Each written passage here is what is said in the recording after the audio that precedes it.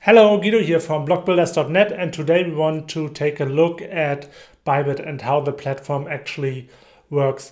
Bybit started out as a derivatives trading platform, but right now they're also a spot exchange, so you can buy and sell cryptocurrencies there, and you can trade futures or derivatives with leverage. So depending on what you are doing, it's a perfect competitor for Binance, for example. The main difference being here that you don't need to verify your identity in order to trade there.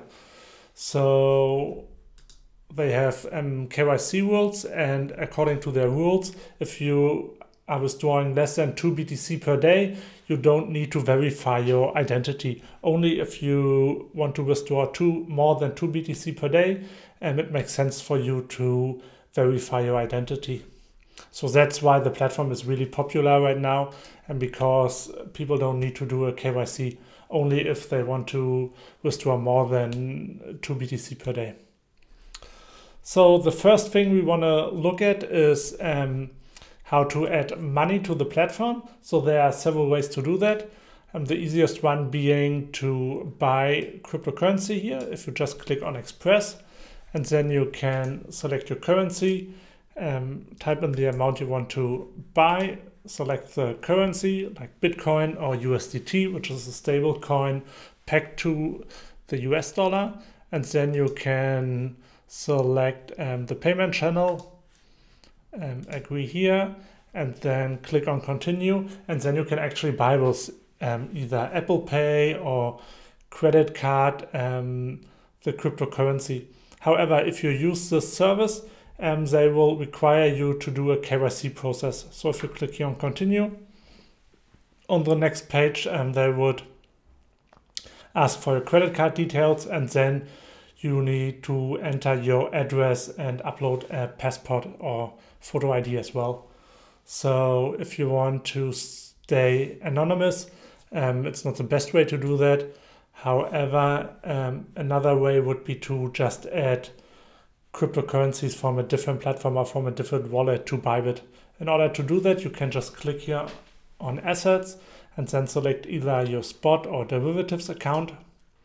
So there are several wallets on Bybit, and you can transfer money from one wallet to another wallet. So from the spot to the derivatives account, for example, within seconds. However, if you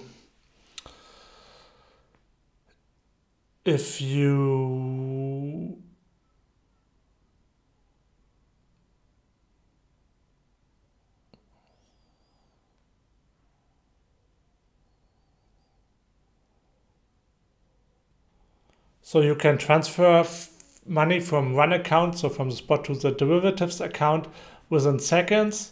And they don't charge you anything for that because it's instant and it's just in their backend.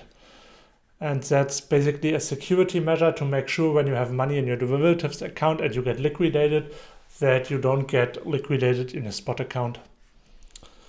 So let's deposit some Bitcoin here. You just click on deposit and select Bitcoin, and then they show you an address. You could also select a different currency, and then they will show you the address, and you just need to send it to them, and then it will show up in your wallet.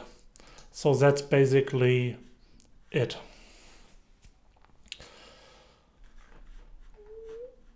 Okay, let's look at spot trading. So spot trading basically means you are buying cryptocurrencies. So let's go to markets here.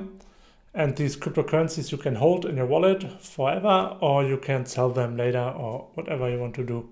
And that's basically a spot trading. They probably have like 100 or more cryptocurrencies here that you can buy.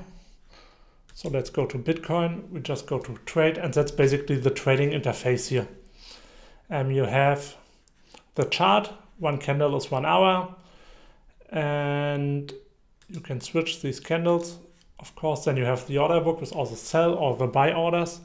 You have the recent trades, and then you have the trading interface here.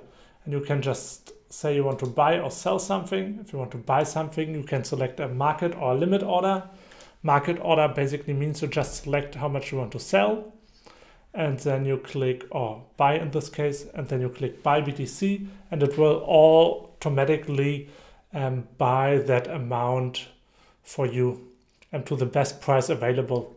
And the limit order is different. Yeah, you can say, okay, you want to invest all of your money into Bitcoin if the price, for example, drops to 40,000.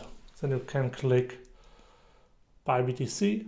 And here that's always the price for 1 BTC. Even if you just want to buy half a BTC or 0.1 BTC, you always have to type in the price for 1 BTC. Then you click buy BTC. And then you can see the order is now in the order book and will stay there until the price reaches that level. And if the price never reaches that level, it will basically stay forever in the order book. And of course, you can cancel it anytime. Selling would be the same. Just select market or limit order. Then you can sell. The fee for that is 0.1% per trade, which is actually quite fair. So if you are buying Bitcoins worth $100, you're basically just paying 10 cents in fee. So let's look at derivatives. If you want to trade derivatives, you just have to make sure that you transfer money from the spot into your derivatives account. And then you can either trade USD perpetual derivatives or inverse perpetuals. So USDT perpetuals basically means your trade is backed by USDT. So if you make a successful trade, you will increase your amount of USDT that you have. And inverse perpetual basically means it's backed by Bitcoin. So if you do a successful trade, you are basically increasing your amount of Bitcoin you have. So let's say you are believing in Bitcoin and you think it will go up long term. It's probably best to do inverse perpetuals. However, most people trade USDT perpetuals, as you can see in the volume here, and because it's more stable. So if you have like a certain amount of dollars in your account, it doesn't fluctuate as much as the Bitcoin price would fluctuate. And of course, you have inverse futures that are basically futures with an expire date. So you can open a position here and you can stay in that position until that day, and then the position will be closed automatically. Why people do that is basically because you don't pay funding every 8 hours. So sometimes it makes sense to open a inverse future and with a fixed expiry date. However, if you look at the turnover, the volume is not very high compared to USDT perpetuals. So let's click there, and as you can see, the screen or the interface basically looks the same. You can select if you want to do isolated or cross margin mode. Cross basically means that it takes all the money that you have in your derivatives account into the position. If you have several positions, it's all backed by the same amount of money. However, if you are new to trading and you are not sure what you are doing, it's always best to do isolated leverage, because then if you have several positions, when you get liquidated with one position, your whole account wouldn't get liquidated. So your whole futures account wouldn't get liquidated. So it's safer. I would always recommend to use a low leverage. You can use leverage up to 100x. However, that would mean when you open a position of 100x with 100x leverage, you would get liquidated if the price just goes 1% against you.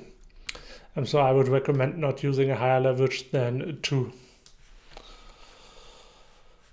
And that's basically it in terms of leverage. You can select that for long and short. And then you have here a market or limit order. You can just select how much you want to invest. And for limit order, you can also select the price. And the order would go in the order books then. However, let's do a market order. Say, okay, we want to invest all our money here. Then we click on open long. And now you can see we have a long position open here. You can see our daily realized P&L. That's basically the fees we paid for opening the position. And then when we pay funding, it would also take into account the funding. And unrealized basically calculates how much money we made or lost with that position if we would close it right now. And then we have funding here. Funding is actually important because if a lot of people are short or long, there's funding in order to make up the difference between the people that are long and short. So right now funding is positive, 0.01%. So that basically means most people are long, and a positive funding would mean you would pay 0.01% of your position, and when this countdown runs to 0, so it's basically every 8 hours. However, if I would close it right now on the next minute, I would pay nothing. So funding only is or has to be paid when you are in a position when funding is at 0 or the countdown is at 0. So only every 8 hours. And if you would be short here right now, you would actually get that funding rate. And sometimes funding is negative when most people are short. That basically means if I'm still long, then I would get money when the 8 hours are up. So that's it when it comes to funding. And then of course I can close my position here every time. Just say close 100%, confirm.